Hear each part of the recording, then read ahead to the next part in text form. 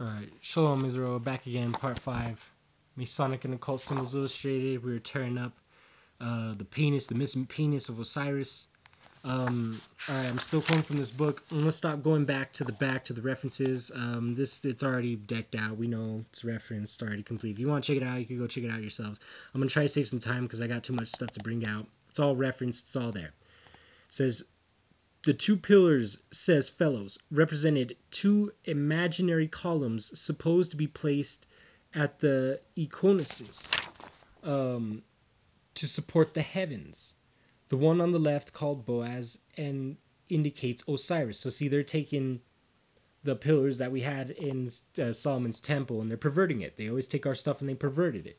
So they're saying one pillar indicates Osiris or the sun, and the one on the right is called Yakin and designated Isis, the symbol of both the earth and its productions and of the moon. So see, they always pervert our stuff.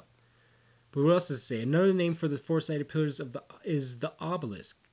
Pillars have always been worshipped as gods. In Egypt, the obelisk stood for the sun god.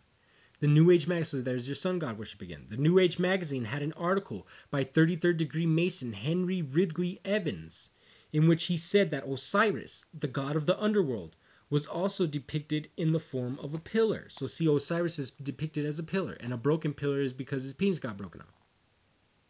So it says, in fact, in Numbers, their occult power and mystic virtues, we find that the lingam, the male sex organ, was an upright pillar. So see, H.L.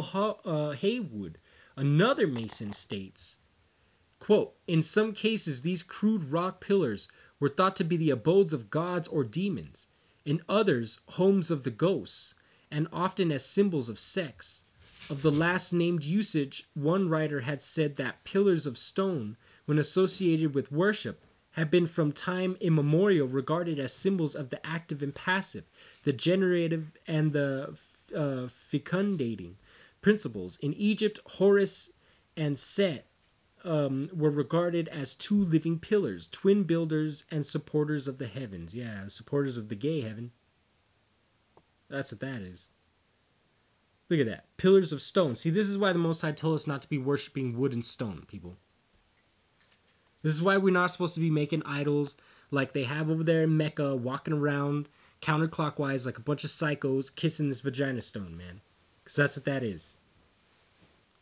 This is why we are not supposed to have wood and stone. Because of this. Doing what these people do, man. Come on. Come on, Shaka.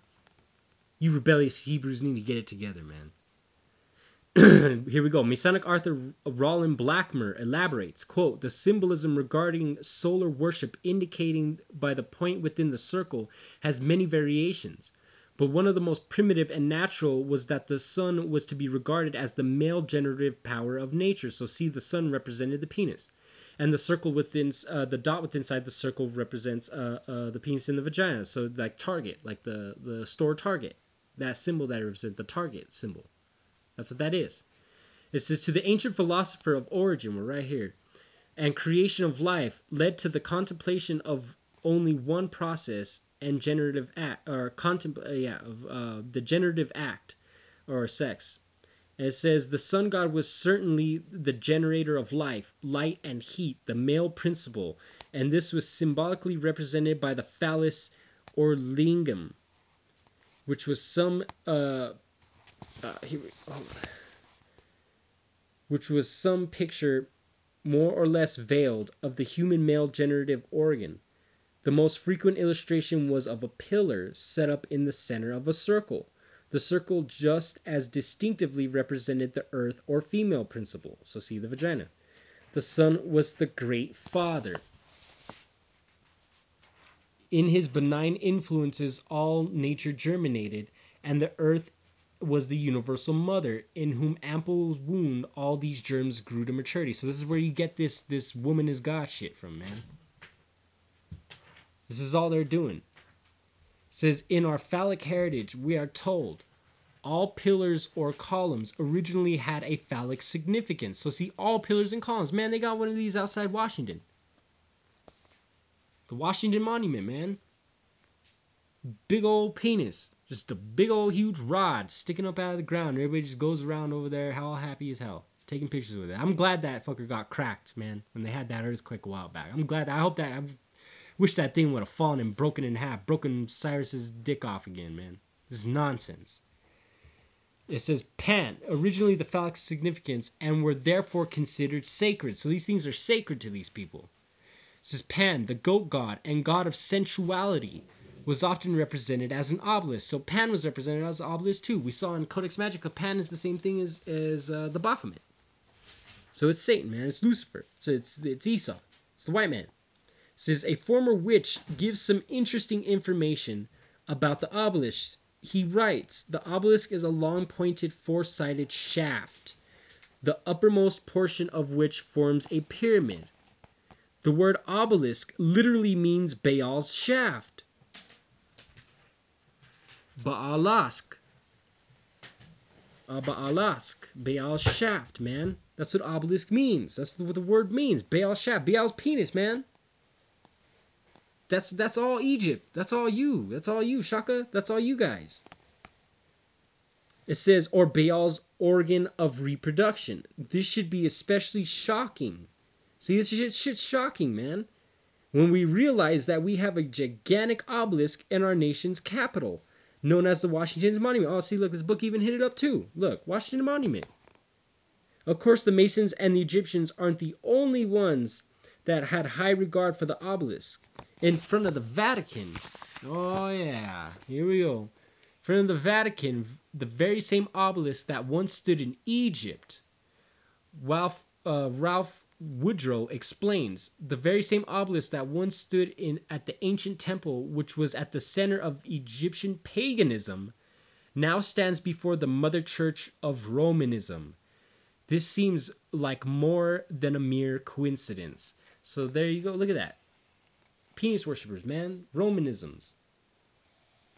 Look at that. You guys have obelisks too. The red gigantic obelisk of Vatican, 83 feet tall. Look at that. The Pope had attached the death penalty if the obelisk was dropped and broken when it was being moved. Look at that. There's the Vatican. And there's your giant rod. Look at that. This is craziness, man. We're going to hit one last thing in this book, the All-Seeing Eye. We're going to try to finish it out real quick. Let's see. Here we go.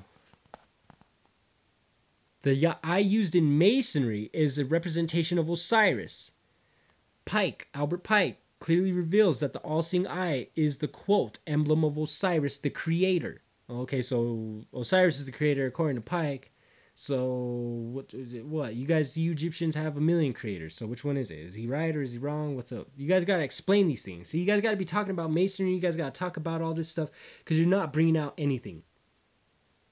You're just freaking bringing out a bunch of crap, messing around, destroying our people. I'm goddamn tired of it. I'm sick of it.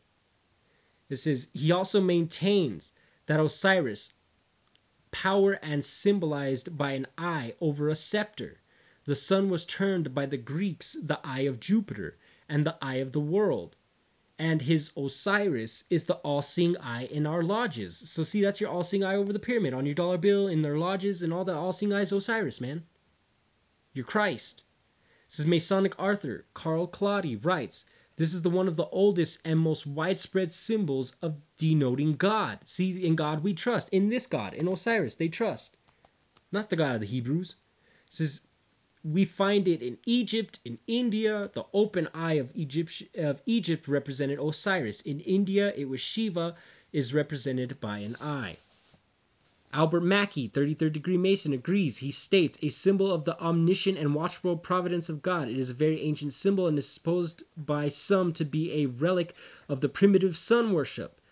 Volney says in his book right there that it is most of the ancient languages of Asia, the eye and the sun are expressed by the same word. Among the Egyptians, the eye was the symbol of their supreme god Osiris, or the sun. For the ancient Egyptians, the right eye symbolized the sun and the left eye the moon. So see, left eye was the moon. That's why she was all Luna. Luna means lunacy, lunatic. That's why she was all crazy, man. She burned down her man's bed and shit. Yeah, they take on these attributes, man. Hold on, brothers. I gotta try to open up one more. Hold on.